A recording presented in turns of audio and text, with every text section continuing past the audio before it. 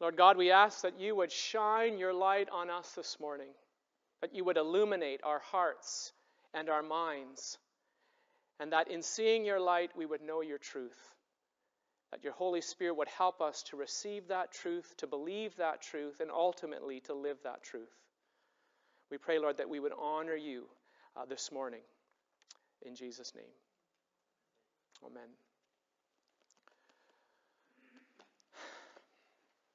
So the Advent and Christmas season began 6 weeks ago. And it began with the voice of the prophet Isaiah proclaiming, "Arise, shine, for your light has come," inviting us to walk in the light of the Lord. And the Christmas season appropriately ends this morning with a very similar invitation to live in that same light. This past Friday, January the 6th, was the Feast of the Epiphany. It marks the end of our liturgical celebrations following the 12 days of Christmas. However, there were no gifts of turtle doves, French hens, lords a-leaping, or partridges in a pear tree on that first Epiphany, but rather the more traditional gifts of gold, frankincense, and myrrh. Epiphany comes at the end of the Christmas story and at the beginning of a new calendar year. Epiphany means a bright, shining revelation. It means to show, to make known, or to reveal. And while Epiphany first referred to the revelation of the Christ child to the wise men, it has come to mean any revelation that points to the glory of God in our midst. In this morning's reading that was just read for us by Gail, Matthew writes, "In the time of King Herod, after Jesus was born in Bethlehem of Judea, wise men from the east came to Jerusalem asking, 'Where is the child who has been born King of the Jews? For we observed his star at its rising and have come to pay him homage.'" Now, the story of the wise men is shrouded in mystery. They seem to just show up mysteriously, and just as mysteriously, they disappear. I suspect it's because of this mystery that so many traditions have developed around them.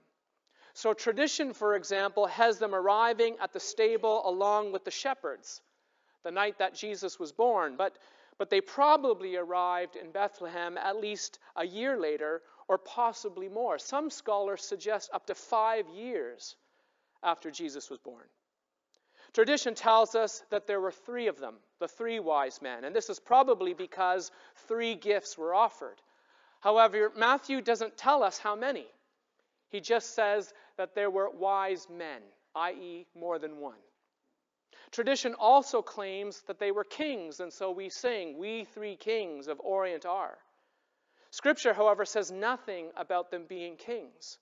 Matthew calls them wise men from the east, or magoi, in the original Greek, which is where we get the word magi, which means of foreign origin, sorcerer, magician, or wise. The fact that they followed a star suggests that they were astrologers or astronomers, a very common occupation in ancient times, but this too is only conjecture. Tradition has also given them names and nationalities.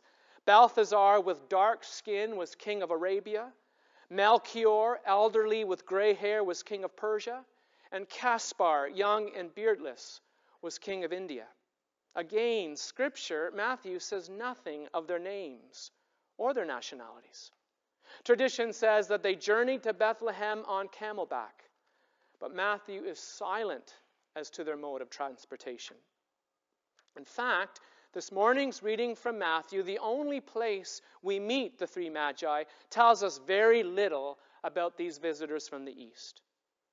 What we do know is this: it was the original Star Trek. Right? Long before Kirk, Spock, or Picard, we have these magi from the east, full of wisdom and learning, following a star in search of a newborn king.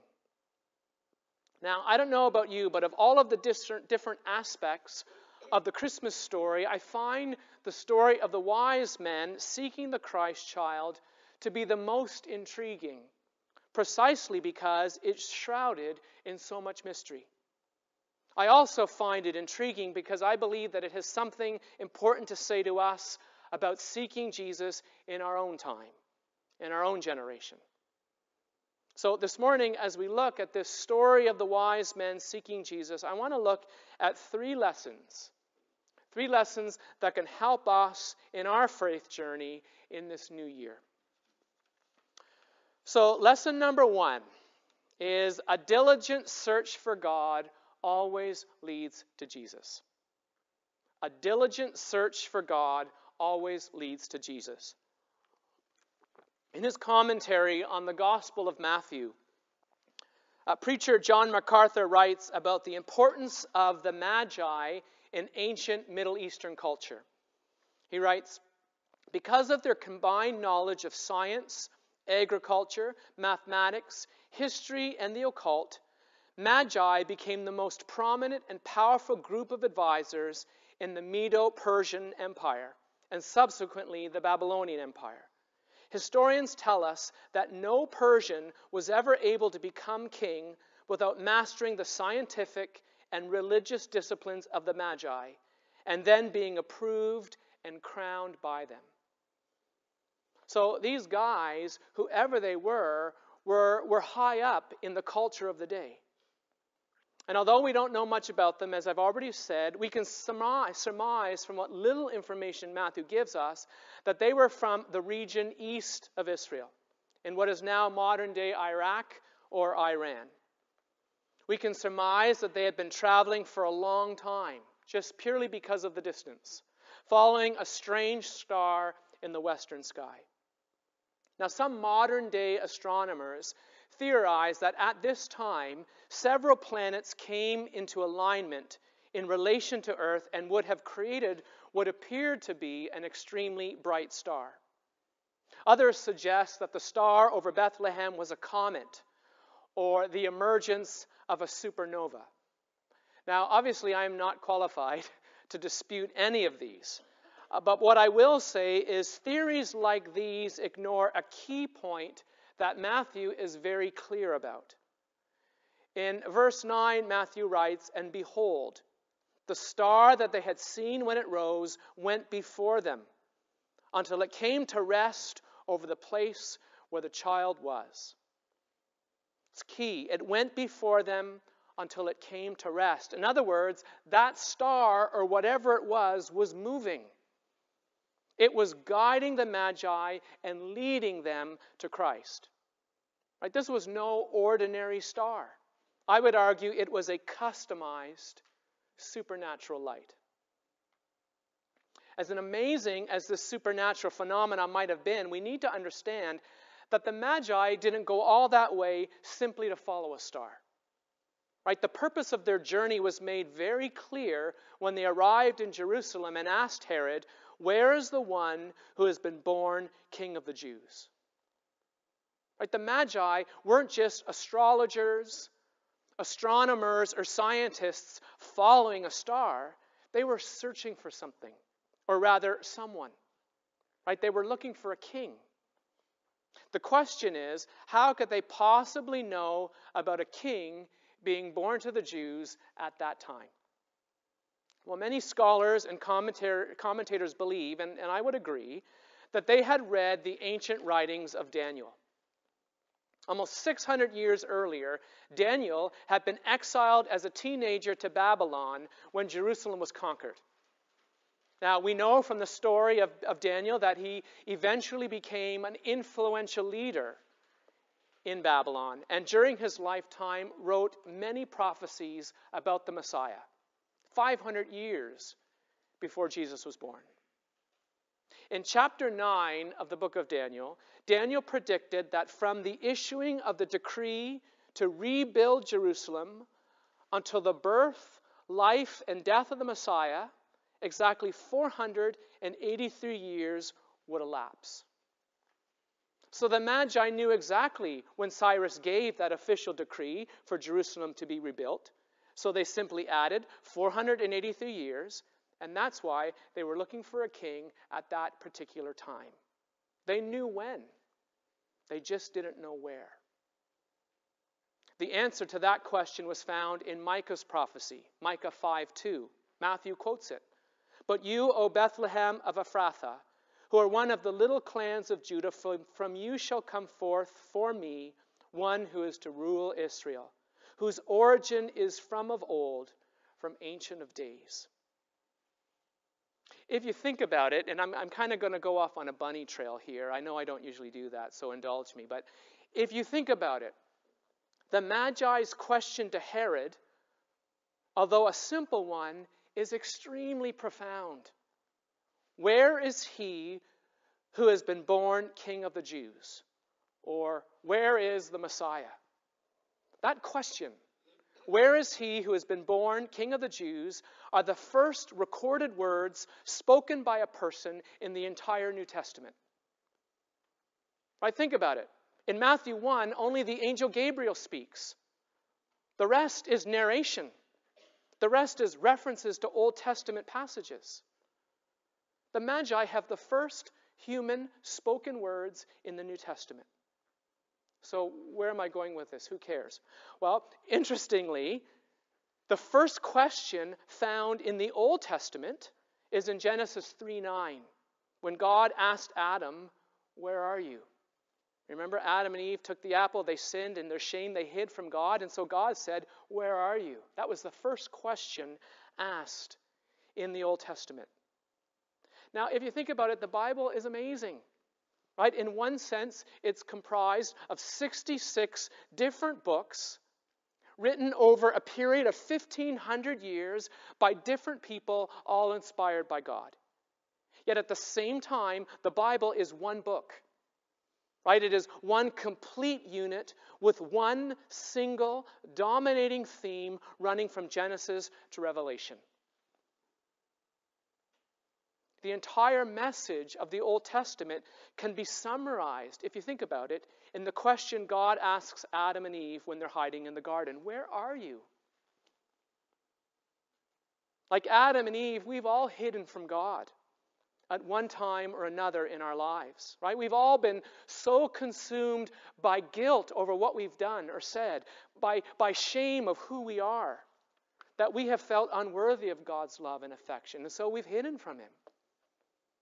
And we see this played out over and over and over again throughout the Old Testament. Humanity turning away from God, choosing their own path, and then hiding from God out of shame and guilt. Right? The Old Testament is all about God saying to His people, "Where are you?" Compare that to the central message of the New Testament. Instead of a holy God asking sinful humanity, "Where are you?" in the beginning of the New Testament, in the first gospel, at least as we've received it in the book, we have a group of men asking, "Where is God?" And God answers the question unequivocally. He says, "I took on human flesh, and I came into the world at Bethlehem in Judea." If you think about it, not much has changed in 2,000 years. Right? We live in a world marked by an increase in spiritual hunger. Right? People are looking for answers. They're looking for God, even if they don't know they're looking for God. They're looking for something beyond themselves that can give meaning and purpose to their lives. Something beyond themselves that can give them hope. And the promise of something beyond this short, fragile human existence. Right? Africa isn't the only mission field. Right? There is a mission field right here in Kingston. Right? In our schools, in our workplaces, in our homes. Everywhere we look, we can see people crying out to God, "Where are you?" in all kinds of different ways. We can see people trying all kinds of different pathways to find an answer to their question. Right? These people are our family members. They're our friends. They're our neighbors. They don't know God. They don't know the churchy language that we know. They don't know Bible stories that we take for granted. They don't even know of their need for God and the love, hope, and forgiveness that can only be found in Him. People everywhere are hungry and they're searching. But the good news is when it comes to God, we don't search in vain. Right? We don't call out into the darkness or void only to hear the echo of our own voice. God promises us that when we seek Him, we will find Him. Right? Jeremiah 29:13 reads, "When you search for me, you will find me. If you seek me with all your heart, I will let you find me, says the Lord." Right? If our heart is in the right place, if we are seriously looking, we don't wander aimlessly in our search for God. In fact, we don't find God at all. Right? God finds us. And like the wise men, if we are honestly and seriously and diligently seeking to find God, we will always be led to Christ. If we are honestly, seriously, and diligently seeking to find God, we will always be led to Christ. Right? Jesus is the goal. 1 Timothy 2:5 reads, "For there is one God and one mediator between God and men, the man, Jesus Christ." Paul puts it this way in Colossians 1. Speaking of Jesus, he says, "He is the image of the invisible God. For God was pleased to have all His fullness dwell in Him, and through Him to reconcile Himself to all things." Right? Jesus is the exact, the perfect, the full revelation of God. Right? If we want to know what God is like, we need only to look to Jesus. And any honest quest for God will always lead us to Him. So I want you to think about that for a moment. Think about your own spiritual journey, wherever you are in this season of your life, on this day, in this new year. Might you need to be a little bit more diligent, a little bit more serious in your search for God in this new year? Lesson number 2. If we are wise, we will give God our treasure. If we are wise, we will give God our treasure. Right? Matthew tells us that the wise men didn't just seek Jesus, kind of take a look, maybe, take a lemon, blow a raspberry, and then go home. Right? Matthew tells us that when they found Jesus, they worshipped Him. Right? He writes, "On coming to the house, they saw the child with his mother Mary, and they bowed down and worshipped Him. Then they opened their treasures and presented Him with gifts of gold, frankincense, and myrrh." There's a lot going on in this verse. Right? Bowing low signals one's submission to another as having authority over them. The wise men saw in this child someone greater and wiser than themselves. They saw in this child the promised king, the Messiah, and so they humbled themselves. And not only did they bow low, they also worshipped by offering gifts that were worthy of Jesus' kingship. Right? They didn't bring a rattle and diapers and wipes and that kind of stuff that you'd expect to bring a baby. They bought gifts worthy of a king. John Stott, the great Anglican preacher, argues that the gifts of the Magi were not accidental. He says that, in fact, the wise men were so wise that each of their gifts teach us something about Christ. Stott writes, "Gold is the gift fit for a king. Frankincense was in constant use by the priests in the temple. Myrrh was used to embalm the dead. In those three gifts, we see who Jesus is, what He came to do, and what it would cost him.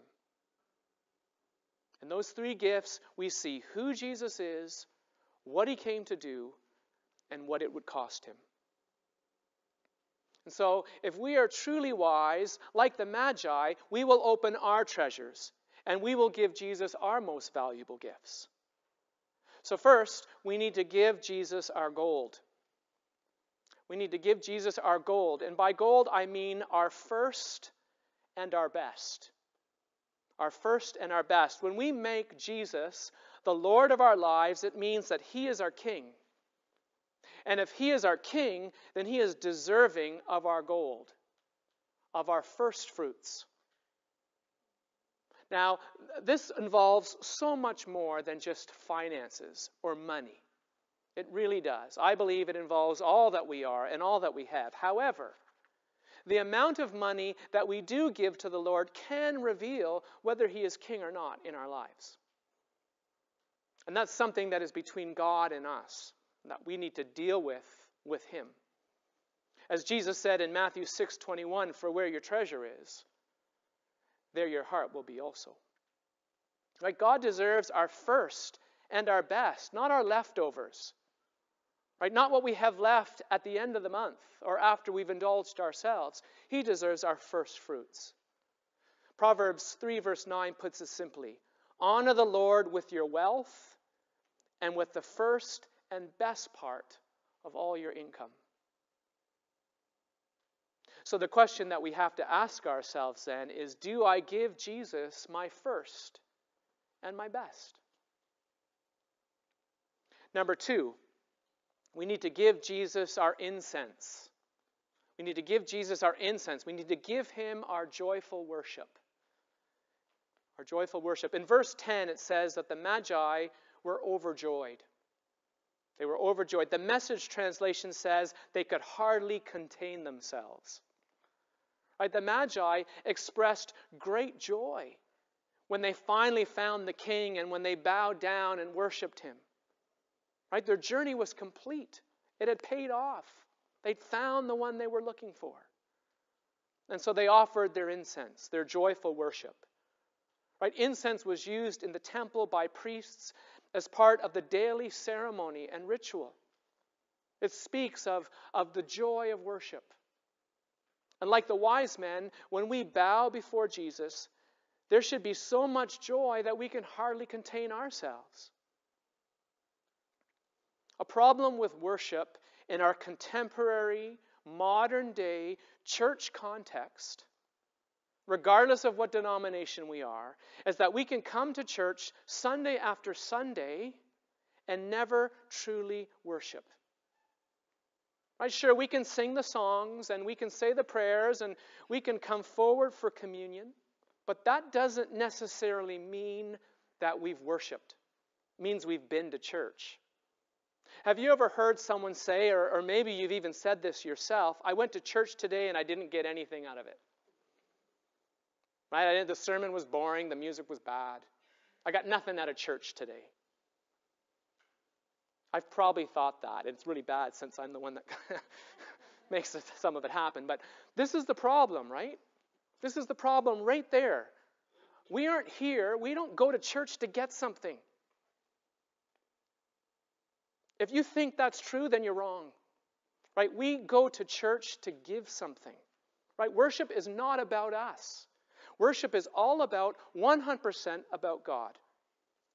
Right? Worship is God-focused. It is not me-focused. It is not us-focused. Worship is all about giving ourselves to the Lord and not getting. I mean, yes, we receive, but that's a byproduct of our giving. That's not our purpose for going. We are here to worship God, not ourselves and not our own preferences. Not our favorite songs or hymns, music style, or denominational heritage. We are here to offer, as the prayer book says, ourselves, our souls, and bodies as a reasonable, holy, and living sacrifice to God. Did you catch that? We are here to offer ourselves, our souls, and bodies as a reasonable, holy, and living sacrifice to God. So let me ask you, is your experience of worship all about you and what you like and don't like? Or is it all about God and your offering to Him? We give Jesus our gold, we give Him our incense, and we give Him our myrrh. We give Him our life and our loyalty. As I've already said, myrrh was a spice. It was used to anoint dead bodies. Right? It was a central part of the burial rituals of the time. This gift shows that the Magi understood that Jesus was not only born to die, but that His death would be significant. Right? Myrrh reminds us of the need to offer Jesus our lives because He was willing to give up His for ours. It reminds us that we are called to die. We're called to die to self and to things of this world and to live for Him. It reminds us that Jesus is Lord and not us.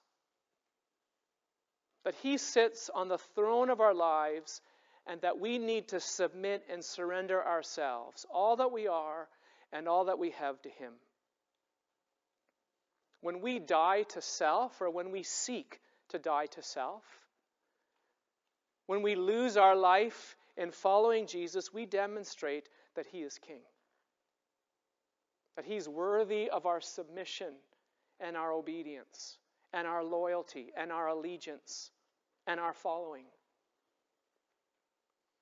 So the question that we have to ask ourselves this morning is, who is the Lord of my life? Who is the Lord of my life? Is it Jesus or is it me? Who am I living my life for? The gifts of the Magi were valuable, and they were given at great cost. They symbolized the Magi's desire to submit to Jesus and worship Him. What do you have to lay at the feet of Jesus this morning?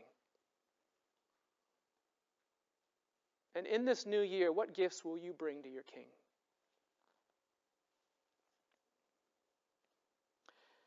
And finally, lesson number 3, once we have encountered Jesus, we can't go home the same way we came. Right? We can't go home the same way we came. Verse 12 reads, "And being warned in a dream not to return to Herod, they departed to their own country by another way." So God knew, right? God knew Herod's heart.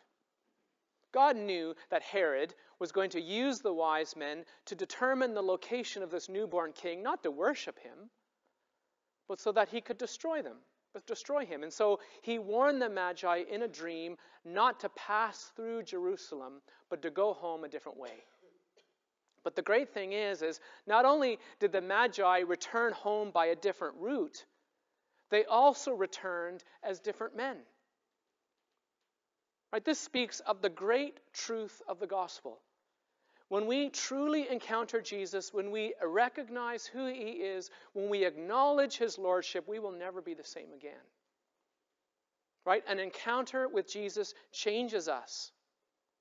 And we see this throughout Scripture. People from all walks of life having a life-changing encounter with Jesus. Like Peter, James, and John. Mary Magdalene, the woman caught in adultery, and the woman at the well. Blind Bartimaeus, Simon the leopard, and the Gerasene demoniac. Saul of Tarsus, the Roman jailer, Cornelius. We see it throughout Scripture, and we see it today. Chris Deering, Roy Vopney, Margot Hyde, Kate Inslee, all of us. When we have an encounter with Jesus, He changes us. Right? We are all people from one degree of glory or another, transformed by the mercy, love, and grace of Christ. As I said in last week's sermon, if you were here on New Year's Day, our God is a God of new beginnings and fresh starts, right? He's all about change and transformation. Paul puts it very clearly in 2 Corinthians 5:17. He says, "Therefore, if anyone is in Christ, he is a new creation. The old has gone, The new has come. I challenge you for this whole month, every morning when you get up and stand in the mirror, maybe you're shaving, maybe you're brushing your teeth, maybe you're coiffing your hair or putting on your eyeliner, whatever you're doing when you stand in that mirror, I want you to say to yourself, I am a new creation. The old has gone, the new has come. If you say that every day, I guarantee it will have an impact on how you live your life. I am a new creation. The old has gone. The new has come. The question that we have to ask ourselves this morning is, having encountered Jesus today, right? He says, when 2 or 3 are gathered, I am in the midst of them. Well, thankfully, there's more than 2 or 3. So he's here today. He's in our midst by his Holy Spirit. So having encountered Jesus this morning in word and in sacrament, will you go home a different person? Will you go home a different way? And I don't mean taking King Street instead of Bath Road. I mean, will you go home changed from the inside out? And more importantly, what will that change look like tomorrow morning when you wake up? When you go to work or go to school or wherever you go? What will that change look like? I think it's appropriate that Epiphany is celebrated at this time of the year. Right? The new year provides us with an excellent opportunity to reflect on the past 12 months, on our successes and failures, our joys and our sorrows. And as we continue to reflect on 2016, the year that has passed, it might be helpful to ask, and these questions I think are on your sheet. It might be helpful to ask, in what ways did God appear to me this past year? Sort that out first. It's often in retrospect. It's like the road to Emmaus. It's looking back. Where can I see the light of his presence? How have I grown or not grown in my faith, in my relationship with God? Where do I see God leading me in 2017? And how would I describe my faith journey up to this point? How would I describe my Star Trek? The story of the wise men is an intriguing one. Perhaps it's made you think, am I still in some faraway land, feeling that empty yearning inside? Or am I actively seeking Jesus? I mean, maybe you started the journey, but you've grown weary. Maybe you've gotten sidetracked or lost for some reason and can't seem to find your way. I mean, maybe you're moving forward, but it seems such a long distance to travel. Or maybe you got the camels loaded up, but you haven't really left the starting gate. Whatever it is, wherever you are, let this new year be a new beginning, a fresh start in your journey to becoming closer to the Lord. And as you journey, remember what the wise men teach us. A diligent search for God always leads to Jesus. If we're wise, we will give him our treasure. And once we've found him, we can't go home the same way.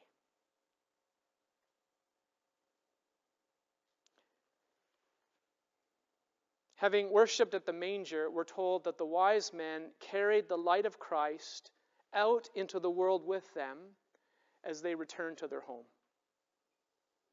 And we too are called to rise from our worship at the manger as Christmas ends and move steadily into the world by bringing the light of Christ into the places where we live and where we work, where we study, and where we play. It's corny, but it's true. Wise men still seek Jesus. Wise women still seek Jesus. May 2017 be a time for all of us to carry the light of Christ and to continue to seek Jesus with all of our hearts, trusting that he's the one to guide us along the way. Amen.